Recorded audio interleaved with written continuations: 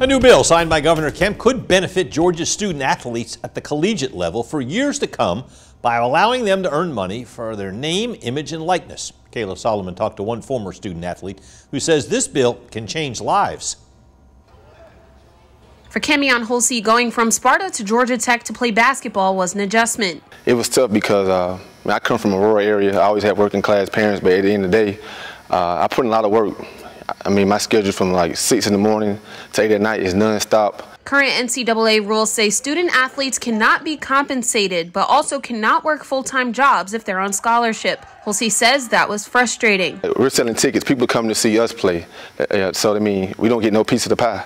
I mean, just think about it. If you was playing NBA and they were saying they won't pay you, they'll pay you $40,000 a year instead of paying you $2 million a year. But House Bill 617 changes that in the state of Georgia. Student athletes from across the country will have Georgia on their mind when they're looking for a campus and a university that can give them a world-class education, but also the chance to compete at the highest levels of college athletics. The bill will allow college athletes to get paid for the use of their name, image, and likeness. Holsey says this money could help student athletes pay for food, clothing, and their families back home. He said it could also motivate them. And it may make them work even harder, because like you said, when I started playing professionally, being I was getting paid, my passion always been there, but when somebody said they're going to pay you, you're going to go a little harder, so that's a blessing and it's a good opportunity for them. The bill adds that students who get compensated cannot get their scholarships taken away and must take financial literacy and life skills workshops for a minimum of 5 hours at the beginning of the student athlete's first and third academic years. Reporting in Macon, Kayla Solomon, 13 WMAZ News.